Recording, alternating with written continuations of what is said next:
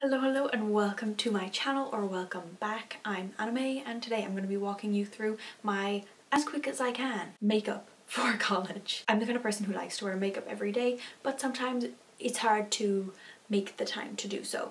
I commute like 45 minutes to an hour to college in the mornings and I have a couple of 9 a.m. starts, so I need to leave pretty early. I also don't like getting out of bed super early, so this is how we do makeup in the morning. A lot of these products are my most trustworthy, fail-proof products, and that's why I use them when I need to trust my makeup. This is just my easiest, like, full face but simple and put together kind of look, and you can change the lip product is kind of where I throw in the colour because I keep the eyeshadow kind of the same. If you enjoy this video, be sure to give it a thumbs up and let's just get into the makeup. So first thing I'm going to do, a lot of the time I won't have my earrings in when I start because I might get foundation on them, but I think I'm going to have to just throw up my hair. This is the reality of having wavy hair right here. There we go. These jaw clips, I got them a couple years ago for my life. Ta-da! So I'm going to see if I can do this as quickly as I can do it when I have like 10 minutes before I need to leave the house and I'd really like to grab a snack on the way out. So first I'm going in with my Revolution Beauty. Is it Revolution? Makeup Revolution London. Always forget the name of this thing. I'm gonna zoom in a little bit. There we go. So it's stick foundation. I love it.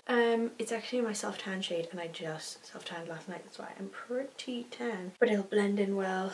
And yeah, I go in with a pretty decent amount of it. As you can see, I have a lot of like hyperpigmentation on my skin. Also, like, this reminds me every time I put it on how tragic my pores are. I'm not going to go in any closer, but it's bad, my dudes. And I blend this in with a damp beauty sponge, aka the Real Techniques foundation, whatever they call it. I think I tried a regular beauty blender once and I didn't think it was any better than the Real Techniques one. I actually prefer the Real Techniques one, so. The only thing is, when it's dried out, the Real Techniques one is like pretty hard. I think that the actual Beauty Blender one is a bit softer. But we're just gonna blend this in with less sponge and we'll be on the road.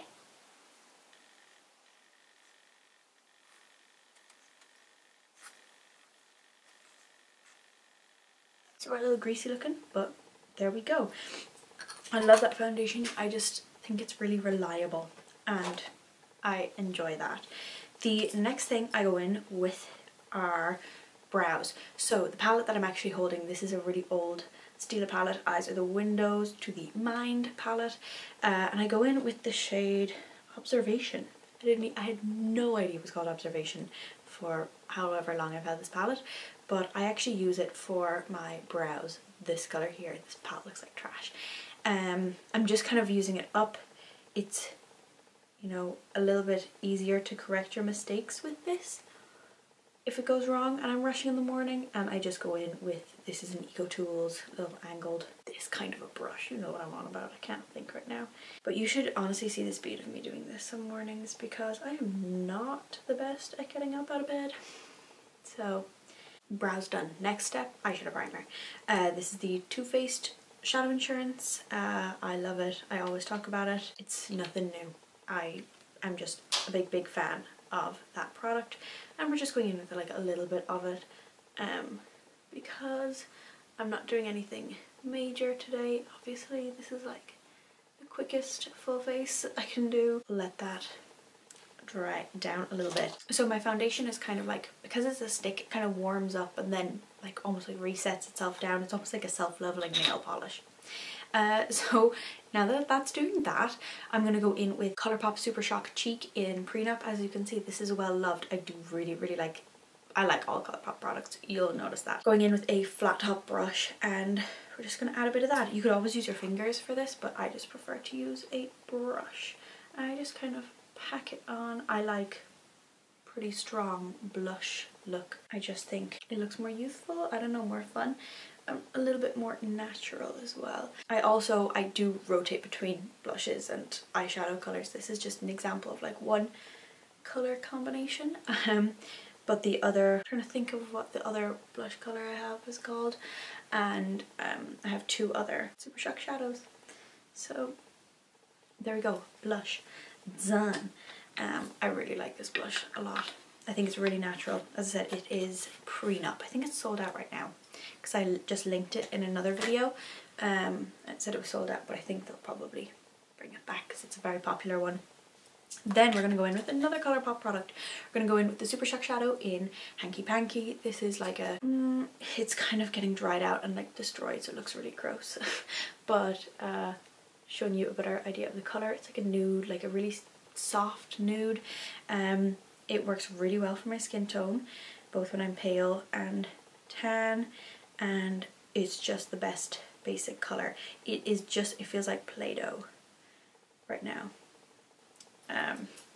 It's a little bit dried out, so that's unfortunate. Maybe I should have gotten a new one because I just placed a Colourpop order. Woohoo! Hopefully I might do a video on that actually, because I got some of the new Midnight Masquerade collection. Absolutely gorgeous. So this eyeshadow, I just love it. It just warms up the eye area a little bit. It just makes the whole look a little bit more put together as opposed to just like not wearing eyeshadow.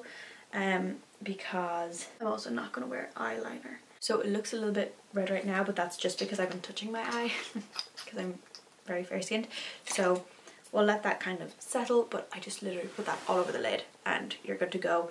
I also use the shade Wattles. They're the 2 that I use when I'm in the most of a rush. Then I go in with, focus on me, setting powder.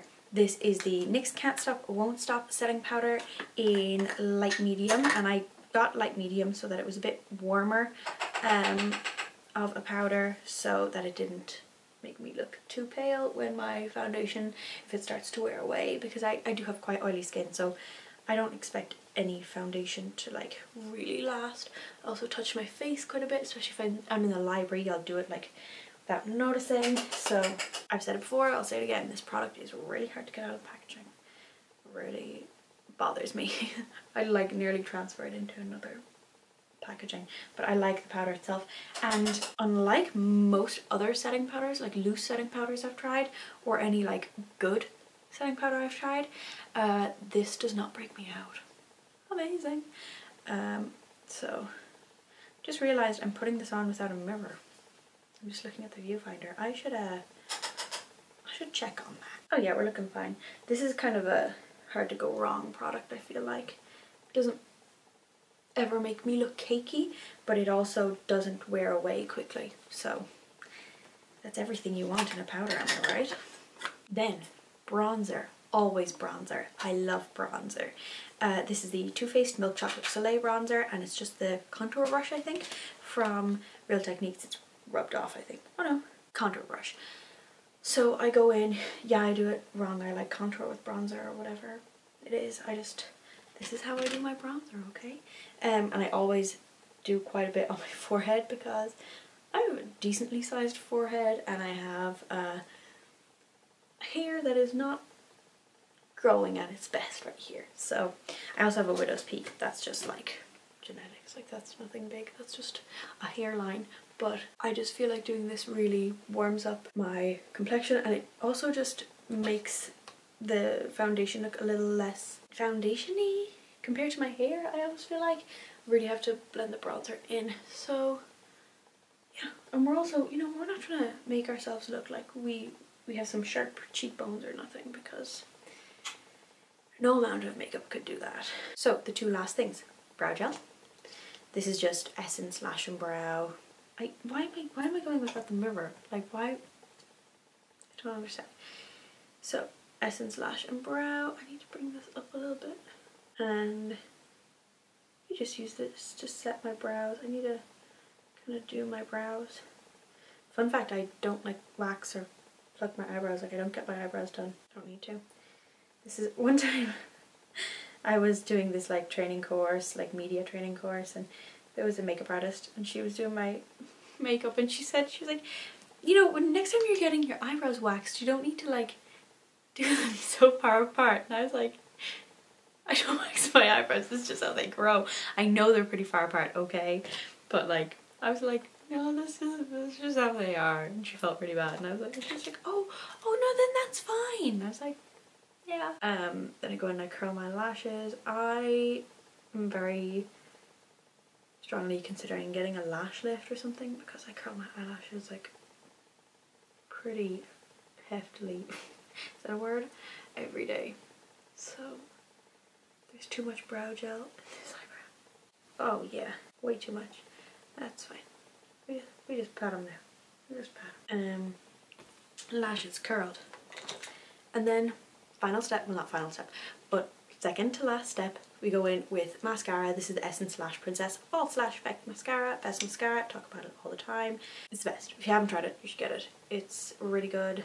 I find it's really non-irritating, you know, it doesn't have like a scent or anything that makes your eyes burn as it dries.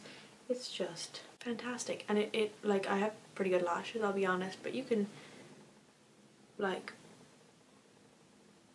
that's like one coat. It's dabomb.com and it's good and dark. It's not like greyish or anything because I hate when mascaras are like that. It's good and black. It works for the bottom lashes as well, but I just barely touch my bottom lashes with mascara or else they look ridiculous. So I got a bit of mascara on my lid, but I also don't really care.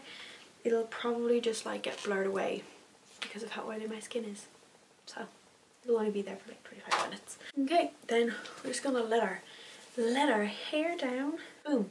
And this is how I would get into the car. I look like someone from the 70s right now.